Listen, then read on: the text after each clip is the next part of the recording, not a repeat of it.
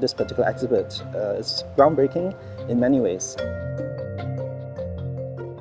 これはその1800年代の初めに、ウィリアム・ファーカーっていうイギリス人の、この場所の当時のこの場所の総督が、この場所の、自然だったり動植物に、非常に感動してどうしてもこのものを、残そうということでここにいた中国人のアーティストたちと一緒に、記録していった絵が元になっていて、その絵自体もこのナショナルミュージアムがコレクションしてるんだけども、その絵を元に作った、作品です。Basically, there are 4 parties involved: National Museum being the client, PSSAP being the digital content developers, Panasonic, and also broadcast professionals who are working closely together. This is by far the largest dome installation in museum using 6,500 lumen laser projector.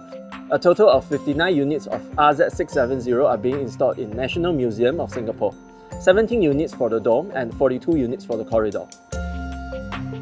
RZ670 is a 1-chip DLP laser projector with 6,500 lumen brightness, 10,000 to 1 contrast, and it is maintenance free up to 20,000 hours. That's why it is very suitable in such dome installation.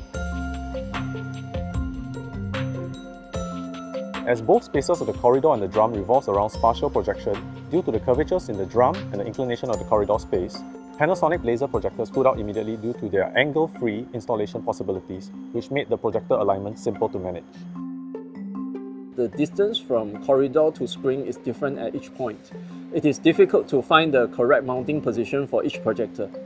We have used our own Panasonic simulation software to simulate the actual site condition and have done a lot of site survey before deciding the mounting position. Inside the original dome, inside this space, we need to put the projectors facing each other. If they made a lot of clearances between each screen, which is called the blending edge, they show the white pattern on the screen. The RZ670 is a laser projector which shows black screen very clearly. So it really shows and supports dark background very well in this space. We've had a wonderful response from our visitors. A lot of them really understand where we're coming from in trying to bring the collection to life. And working with a collection like this, it's really important for them to see it at a technological level, at an artistic level. It allows our visitors to interact, not just view, making it an immersive environment for visitors to enjoy. It's surreal, it's magical, and beautiful. I think beyond the colors, it tells a story. I like the whole thing. I like the part when it rained because it really, well, it reminds me of my childhood. これは自分のスマートフォンを持ってこの回路を歩いていくんだけども、近くに出現したものを写真を撮ることで見つけたものをコレクションしていって自分の図鑑ができていく。でその図鑑の中は、いろんな動物の特徴が学べるっていう、それがすごく特徴的だと思います。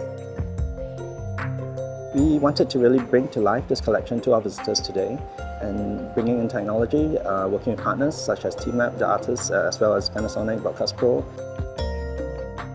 The Panasonic team are amazing, very amazing. They always work so fast, accurate, and very inspiring. We really appreciate them for all the hard work and thank them for making all this happen.